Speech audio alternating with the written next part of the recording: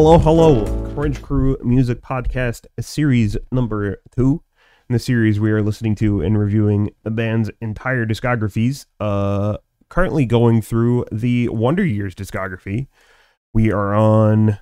Oh boy, it's been a hot minute. I don't remember what number album we're on. I know the name of it, but I don't know what number it is. Ted is telling me it is album number 4.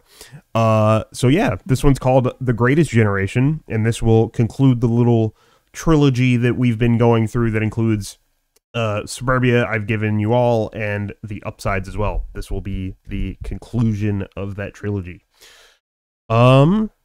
Anything important you think we should know about this one? This one feels a little bit more like a concept album than the last couple. Only because I think that there is a continuity between songs from beginning to end, which we'll definitely cover on the last track. It's definitely an album that is intended to be listened to straight through rather than taking individual tracks like the last couple. I also feel like, as you mentioned, the trilogy, Mike, it's more loosely related to the first two, where the first two were like very clearly a partnership. This belongs there kind of, but it's not quite to the same extent. Okay. Let's see. This one is 13 tracks long, just under 50 minutes. Track number 1, There. I'm sorry I don't laugh in the right time. All right. I'm only saying this because I was not so long ago editing videos for Radiohead where there were a whole bunch of like mulled through syllables that you couldn't necessarily understand as words. In the last verse, when he says in mid-July, it just kind of sounds like he does it twice. So we're on theme for what we're doing for this podcast. I think the thing that comes immediately to mind is they sink right into that like awkwardness, social outcast kind of thing that came through in the last few albums, but it's at a much higher production value. It's pretty short, it's pretty cut and dry, it gets right to it. Not a lot of symbolism, not a lot of like poetry that we saw in the last couple. It's just pretty straightforward about how Soupy's feeling this time, and I think this is a good start. So yeah, so far this is probably one of my favorite like songs to have Campbell's vocals. I really like the vocals on this. He doesn't seem like he's struggling. He doesn't seem like he's trying too hard. He just seems like he's singing. He's doing it like from the heart.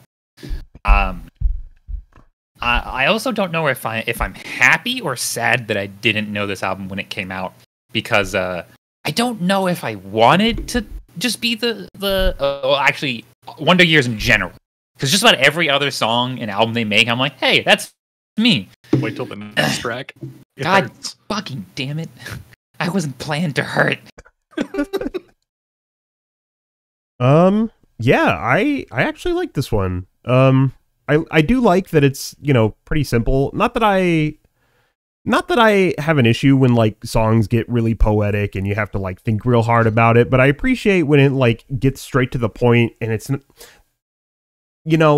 I appreciate that sometimes. Instrumentally, this is like kind of chill. You can kind of vibe to it, and yeah, shit, he just like me for real. I'm telling you, just wait till the next one, bro. Oh boy. But yeah, off to a good start, I think. All right, track number 2, Passing Through a Screen Door.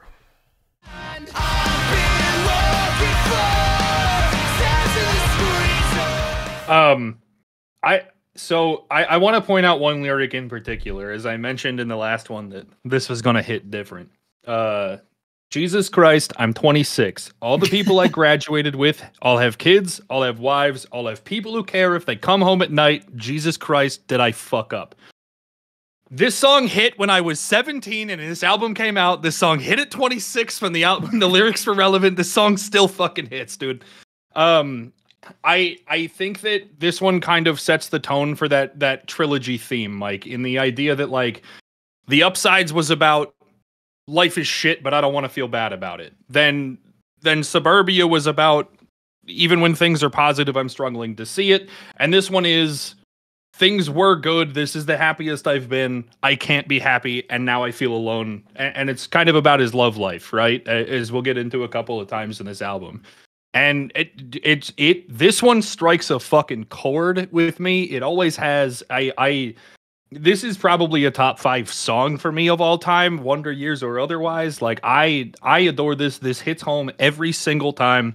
It's a song that, like, if you're ready to be sad, you can listen to the lyrics and be sad. If you're ready to just jam musically, it's kind of upbeat. It gives you a good vibe. Like, there's a lot going on here, but I absolutely adore this song.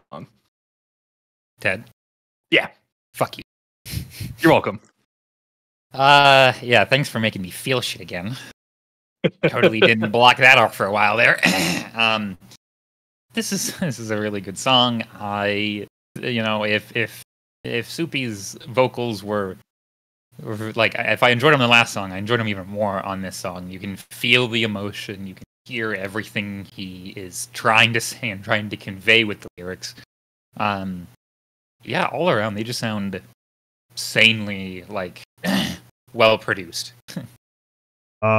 So all I have to say about this is, you're feeling this at 26. I turn 28 next month. Brother, he just like me for real. Yeah. Knocking on 30's door.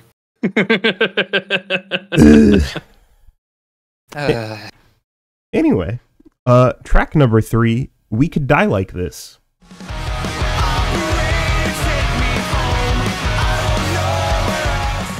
I want to start by referencing a point that Conley made a couple of times about Soupy's vocals. I think in the last 3 albums, we kind of just heard Soupy do whatever he wanted vocally, like not really caring about his range. And I think this one is definitely like, the high notes are Soupy's high notes. They're not necessarily high notes. The low notes are in Soupy's register, and I think it makes the whole sound much more clean.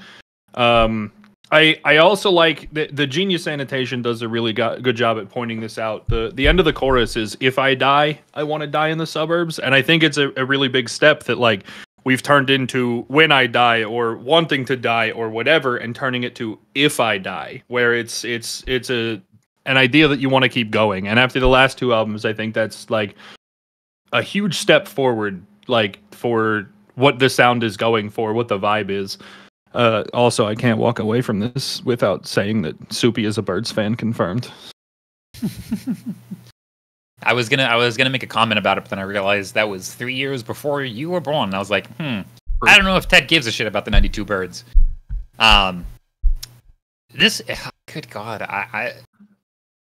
yeah, Soupy's voice sounds really fucking good. It's not like his highs are trying to be like him cracking his voice to hit that shit.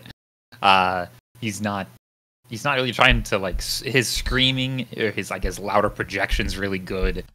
I don't have much else to say. This is a really good one. I love the repetition's really good. Yeah. So far, nothing really bad to say about any of the tracks. I mean, we're only 3 in, so it certainly does have an opportunity to not be as good as it's been. But yeah, nothing really too negative to say. Yeah, good. All right, track number 4, Dismantling Summer.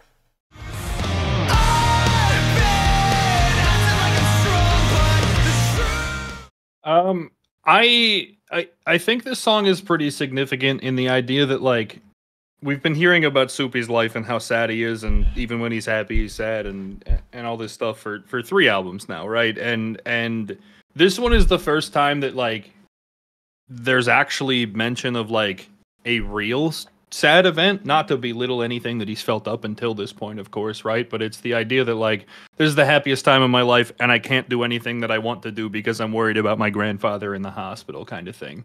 I think there's some really, like, solid imagery here. I think that the pain, the suffering, the fear is all there. And musically, I also want to give credit to Mike Kennedy, because I think the drums in this song, like, are notably his best work thus far through 4 albums. I think it's a good song. It's just not one that you can go back and listen to easily, because it's like, who wants to listen about dead grandpas, you know? Yeah, Ted. I'm gonna need you to go fuck yourself again. You're welcome. This time a little harder though, because didn't expect to feel shit today, Ted. You gotta give me a warning. Good fucking god. This is the last time I'll mention it, just because I'm sounding like a broken record. I love Sloopy's vocals on this. It's so good. It sounds almost like someone who's been doing pop punk vocals for like 20 or 30 years. It's like perfected the, not necessarily like a formulaic sound, but perfected the quintessential pop punk sound, I'd say. Really fucking good, and I hope I never listen to this song again. Yeah, I'll say that this is like a really good song, but like you said, yeah, it I feel like the subject matter on it is like too personal for you to just like put it on casually. Like, unless you're just planning to listen to the album like front to back, like you're not just gonna pick this one to listen to and throw it in like your driving around playlist or something, right? But yeah, I was gonna say something else, but I completely like forgot what I was gonna say. It'll probably come back to me by the time the next song's over. We'll see. If it does, I'll mention it, because I think it has nothing to do with the song itself. It was like some comment I wanted to make about the band or something. I forgot. I'll try to remember it. We'll see. Anyway, track number 5: The Bastards, the Vultures, the Wolves.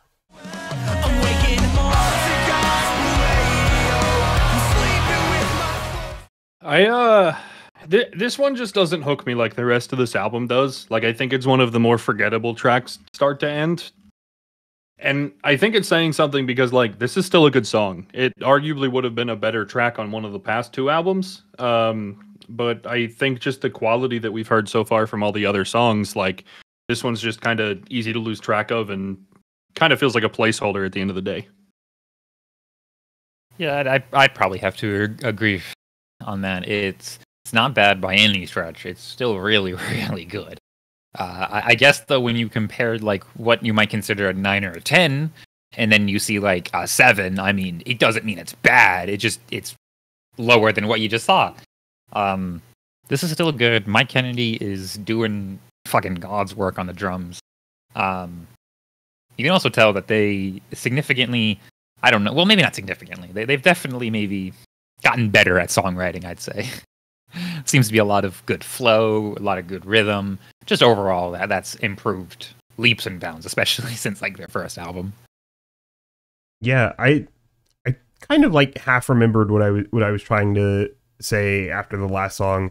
You can definitely tell that they've improved like significantly, especially since the first album, and even like a bit since, I'd say, even the second album. I'd say that the songs are pretty consistent in their quality, and that they're pretty good up at this point. There are some that are, I'd say, like very slightly better than the other ones, and some that are, of course, gonna be slightly worse than some of the other ones. And yeah, this is one. Like you said, it's not a bad track at all. It's just not as good as the other ones up to this point, right? But again, still a good song. There's some consistency here with the quality a little bit.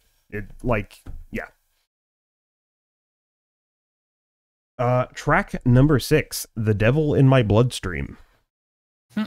Here's the warning to the both of you, Conley, for your emotions. And then the song's going to start out super quiet. It is going to get louder. Don't turn your volume up or you're deafing yourself. Okay, so crank it. Gotcha. I mean, by all means. I better be a fucking coward. So we're halfway back to the symbolism, but then there's also some pretty straightforward lines in there, like depression grabbed his throat and choked the life out of him slowly. Not so veiled. I really like the way this song transitions, and the slow, sad, depressed piano kind of like melancholy vibes into the theme of the album as the song picks up, and not feeling strong enough to fight the day. And I think like everything about this song just kind of hits its own vibe. The tone they set is the perfect one at every moment in time. The transition is really good. I really like this song, but similar to a couple of songs ago, Mike, like you said, the subject matter just seems kind of too personal to sit, put it on your driving playlist to just chill out and listen to. It's certainly fitting with that theme of hitting the entire album all at once. It's more of a concept album rather than individual tracks. Ted, you already know what I'm going to say, so I'll just skip it. I love that in that verse you told me the only 2 lines in Genius that are not annotated are the 2 that are so blatant that's just, hey, I'm going to write out exactly what the fuck happened. You don't need to annotate this shit, I promise. Like, that's hilarious to me. I don't have anything else to say. The piano and the like additional percussion in the beginning is really, really nice. It's really moving. That transition is very abrupt, and I mean I'm assuming his point. It's a very good song. I like this one a lot. Also, something I'd like to say is that I noticed, or I'm not sure if I noticed, but there's so many goddamn times that the Wonder Years places some lyric or like the name of a song from like any of the last like 3 albums. I'm like, oh, hey, Genius told me that's the name of a song. I would not have remembered that. Thanks, Genius. Yeah, even though like no shot in hell I'd remember that. I'm glad that somebody else did and pointed it out for me on genius.com. So thank you for that. I'd also like to say that like even though there are some songs where like the subject matter is too personal, or like the song is like too sad to like throw on your car playlist, I'd like to say that I am an insane person and put entire albums on my driving playlist, and you will catch me in my car listening to Pyramid Song by Radiohead, tears in my eyes, fucking jamming to that shit. I don't care. But yeah, this is He Just Like Me for real. That's all I have to say about that. No, actually, I lied. I have one additional thing to say about that. I cranked up my volume anyway because nobody tell me what to do, and I am not deaf. It was not as loud as was going to be advertised. Listen, if you listen to the album off a physical medium, it deafens you. Even if you turn your volume down, it's deafening. YouTube didn't do me justice either. I straight up downloaded the thing. And it Listen, was the same volume. It was just, now there's guitars now. Listen, man. All I'm saying is it deafens you when you listen to it off of physical media. That's all I know. Okay, I'll take your word for it. Okay. Anyway, track number 7, Teenage Parents.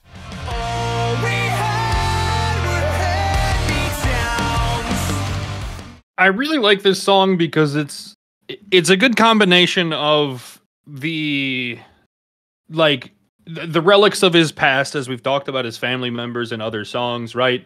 And the way that they succeeded, and it kind of feels hopeful in the idea that like, well, if they succeeded despite all this dumb shit, like maybe I can too. And it kind of feels like finding a home amidst all the feeling of not belonging that we've gotten from all the other songs.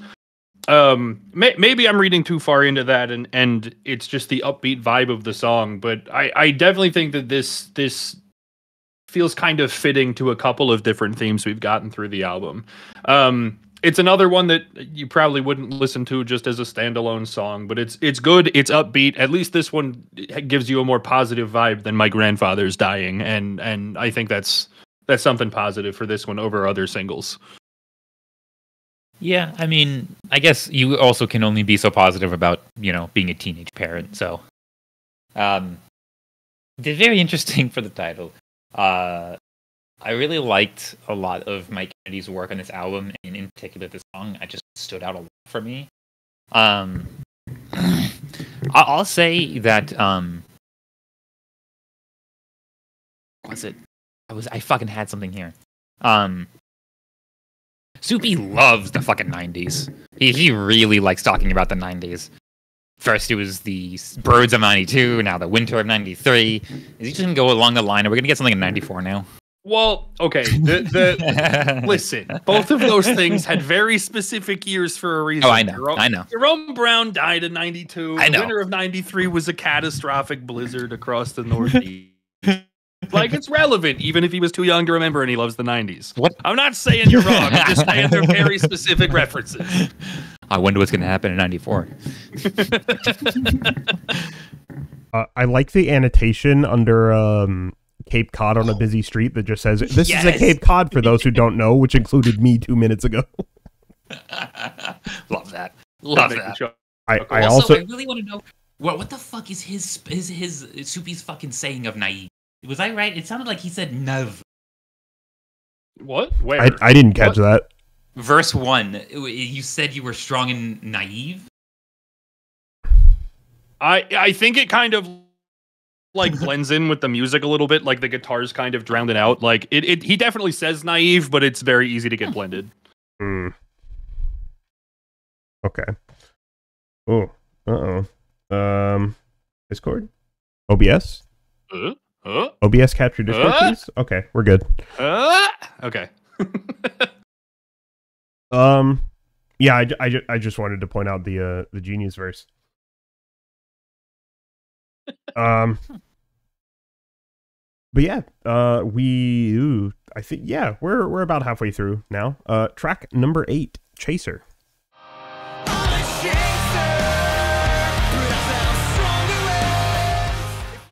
I didn't realize until I'm listening to this as like one YouTube video where I'm pausing in between songs that the outro to every single song is an 18-second long sustained guitar note. Get your shit together. I think this song may not necessarily be the same kind of powerful that other tracks on this album are, but I think this one is certainly more listenable and approachable as a single that you might put on your Spotify playlist or whatever, right? I think that the imagery is still there and feeling like you don't belong and all of that, right? Like it's right on cue, but I think it's just more simple and approachable and not necessarily as like punch you in the teeth kind of powerful. It's a good one. It's among my favorites on the album, but it's pretty simple comparatively. Yeah, I love that as not just with Wonder Years, but almost any band. The further you go in the album, the less annotations people seem to make on the song. Like, this is number 8. It has 2.8 million views or listens on Spotify, and there are 2 annotations. And one of them isn't even the entire line, and it's just pointing out an Easter egg. Sometimes they will annotate the entire song, and then times people don't give a fuck. This one was really fun, honestly. The Wonder Years does a really good job of, maybe less so in this song, but does a really good job of making music that is very fun and fast-paced, and then writing songs that make me want to fucking cry, you asshole. Yeah, this is a really good one. I guess I'm a colossal forehead because I really wish there were annotations because I spent a majority of the song trying to figure out what the fuck he's talking about, but I guess I'm just dumb. I don't know. Anyway, I do appreciate the little Easter egg there, calling back to that the booth at the diner that they eat at. Very cool. Yeah, the song was okay, but I guess I'm just dumb. I don't know. Track number 9, An American Religion. Also in quotations, FSF, which I'm reading, stands for Fuck School Forever.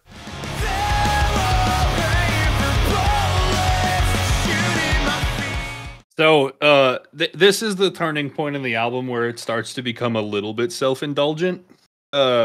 We talked about it a bit with Radiohead in particular, where they started to have like entire songs dedicated to I don't know how to handle fame. And this one certainly like comes to that conclusion where it's like not being okay with media or interviews or whatever.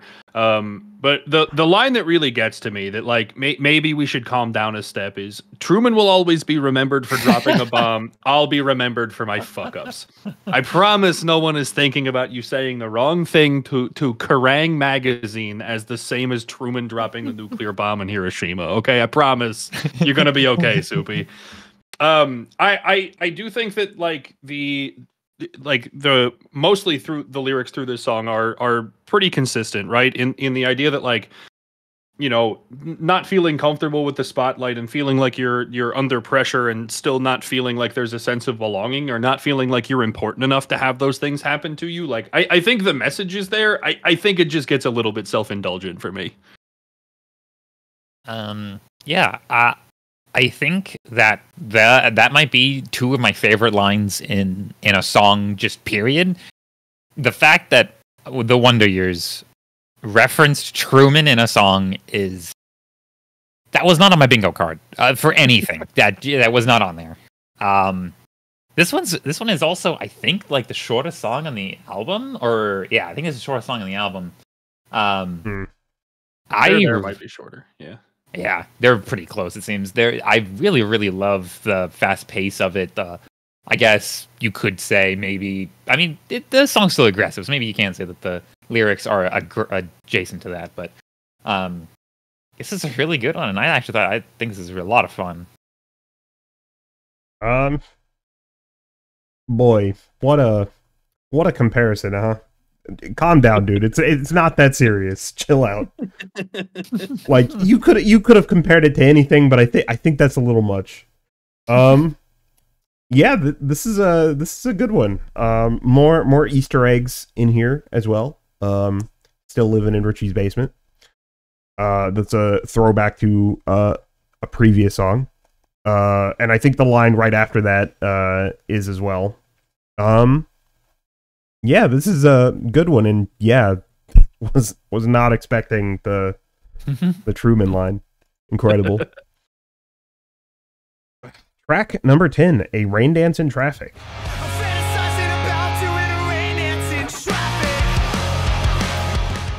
Another fucking 20-second guitar sustained note outro. Get your shit together. This one leaves nothing on the table as far as symbolism goes. Like, the opening line is, "I'm fantasizing about doing a rain dance in traffic." Like, there is nothing being hidden here. I think this one's pretty cut and dry. If you go through the lyrics, it comes as advertised, right?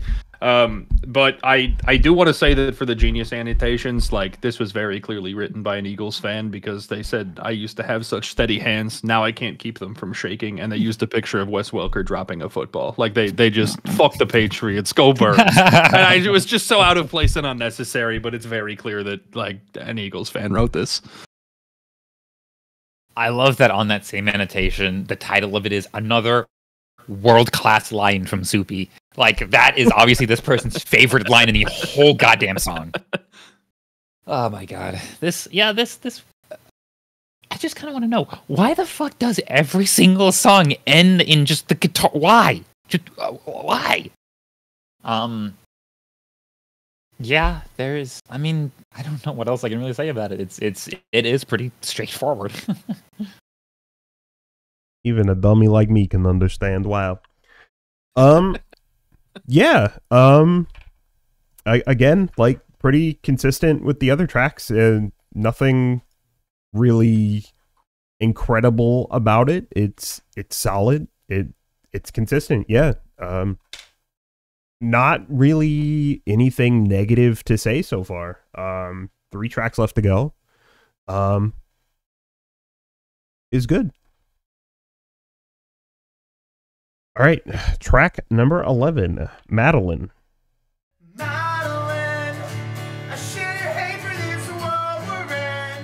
All right. As much as I love this album, this song is an instant skip. It's boring. It's slow. It's stupid. I hate this song. One thing that I would like to note, not necessarily related to this one in particular. Madeline is actually like a real person in Soupy's life. Her name isn't actually Madeline, but when he wrote the song, he used Madeline to fit the tempo of the song and also to protect her identity, which he's said in a more recent album that he regrets it, that he wish he could just title it to her. But this song comes up again. He basically uses this as a concept to rewrite a song, or rewrite a new song that's in their most recent album at the time of this recording, which I find pretty fascinating. Like, I appreciate the fact that, like, he can keep the people in his life worth writing a song about consistent enough to write to them again later. I think this is a pretty cool jumping board for that, but this song blows.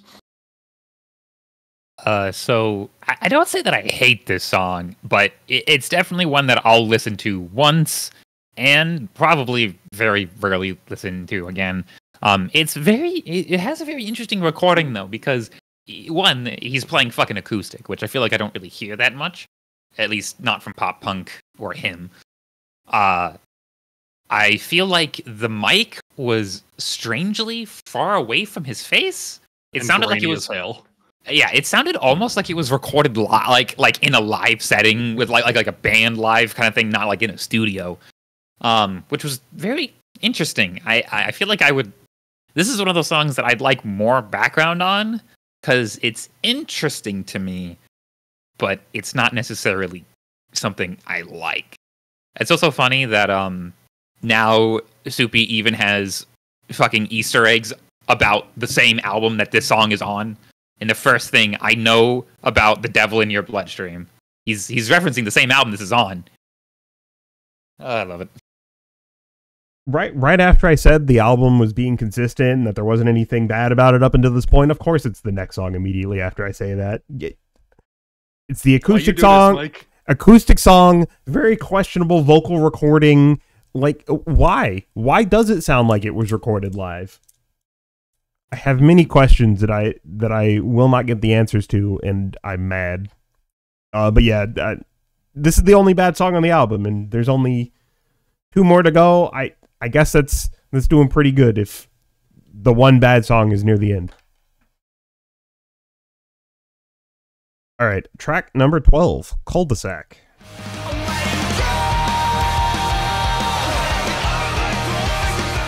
Another fucking 20-second guitar sustained note outro. I'm tired of this. This song gets kind of personal for me in the idea that like it's very cut and dry, not a lot of symbolism. It's a message to a now former friend that he doesn't have the strength to continue as this friend is going through addiction that's weighing Soupy down, right?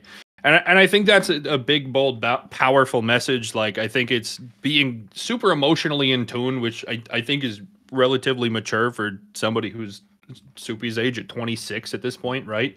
But the first time that I saw them play this song live was fall of 2014, about a year and a half after this album had come out. And they had kind of adapted the meaning to these issues kind of being more in touch with less fortunate people, right? People in underprivileged communities, people of color, people like, and I think it drives home the message even more so that like he had already let go of this friend, that he could adapt the meaning to be more meaningful to other people.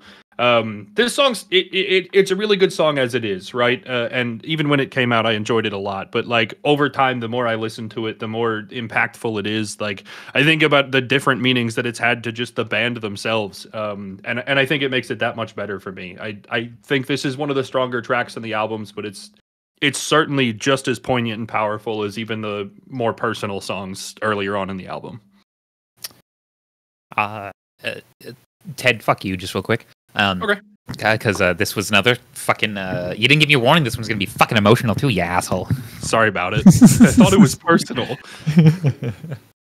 But no, this is a really good song. I love his, like... The letting go, I don't know, it's when Soupy sings it just sounds so visceral almost. Yeah, I don't have much else to add to it, Ted. You pretty much covered all of that. Yeah, aside from the one little detour here, we're kind of back to business as usual. Kind of consistent with the rest of the album. It's just the kind of weird like acoustic one in there. Another solid song. But yeah, like it's kind of, I don't know, concerning that like a majority of the songs kind of end the same way. Like, really, you couldn't have come up with more creative than just 20-second guitar ring out? Like, come on. The rest of the album is great, except for you guys just don't know how to end a song, apparently. It's fine to do it once, maybe twice. Stop doing it like 10 times. Anyway, Yeah, I was gonna say, I think every single one had a fucking guitar note outro. This next song is 7.5 minutes.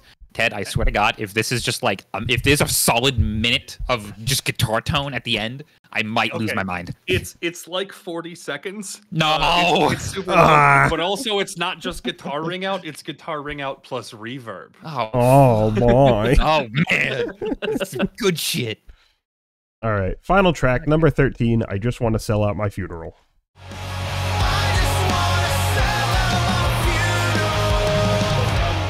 I kind of like this as an ending to the album. There's the idea that I want to matter. I want people to love and care about me. I think the ending, like the very last verse to end the song, is super poignant. And it's very self-reflective, but there's a whole lot of self-indulgence to this song. The rest of this album was so good, let's include all of the songs again in one more track and just do all of the tracks a second time. And I think it kind of takes away from how, like, strong the message of this song could be. It also makes it sort of drag a little and makes you realize how similar the rest of the album is kind of to itself, that they can just kind of include 6 other tracks inside this track and you could probably go through it mostly unnoticed. I think it's a good end to the album, but like I said, super self-indulgent. I like the song. It is a good end to an album. Yeah, I honestly did think the constant interpolations were actually pretty interesting. I feel like I don't really see that too often where bands put multiple verses from other songs in one song. Like, I feel like it's probably been done before, but I feel like I do not see this to any capacity. God, they also, I feel like, picked the most, like, some of the most poignant lines from some of those. Yeah, this is a good song, good end to a good album. I just wish they'd stop ending the shit with a fucking 40-second guitar note, please. I feel like doing it for like 30 seconds was like a fuck you, because they had to have realized like people were probably getting sick of it. So just one final fuck you, make it 30 seconds long. Yeah. But yeah, I really like this as an ending. I've never seen like any album where it's had a song not just interpolate one song off the album, but more than 2. I actually really like that it did that. Yeah, what a way to end the album. Aside from that one song, like, this is really good.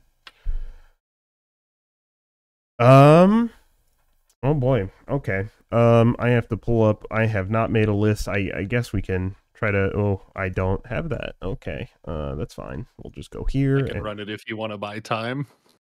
No, it's fine. Okay, so we're this many in. Okay.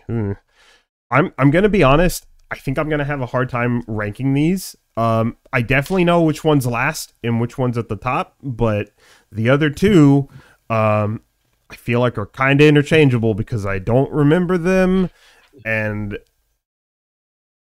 I don't know.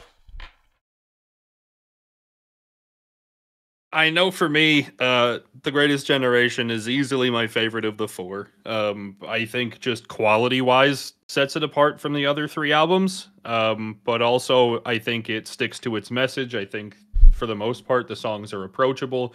It's one coherent thought through the whole album and never really loses track of itself.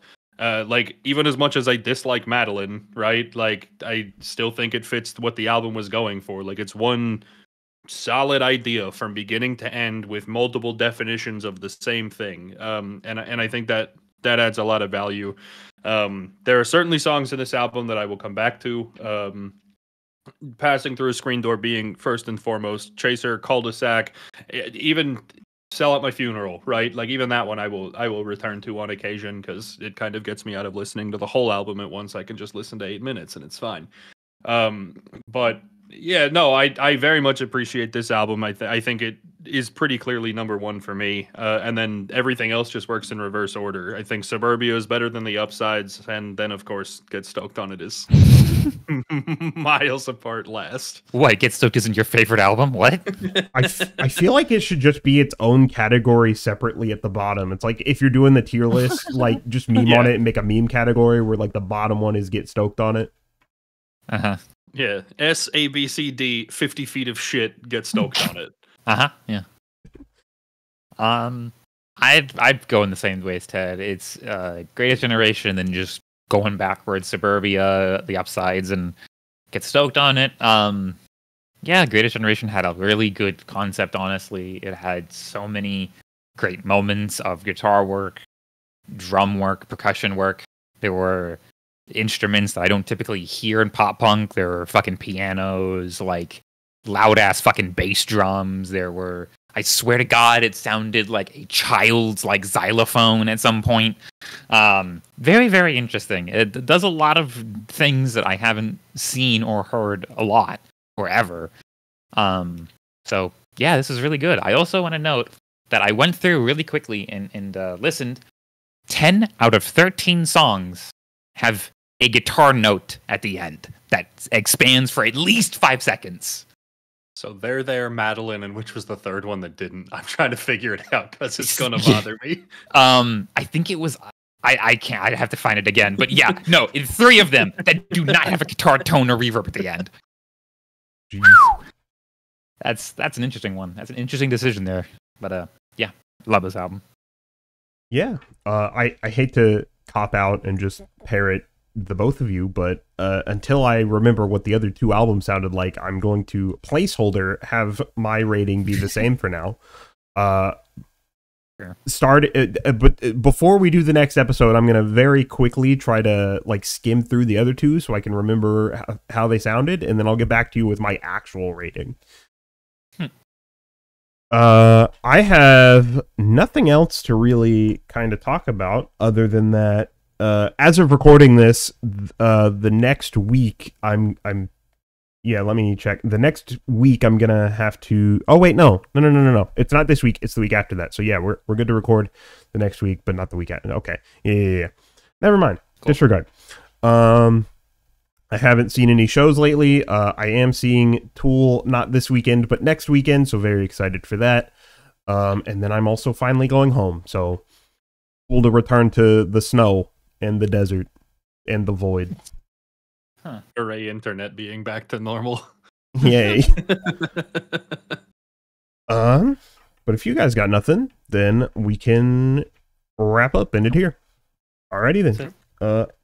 Catch y'all next time. See ya. Yep.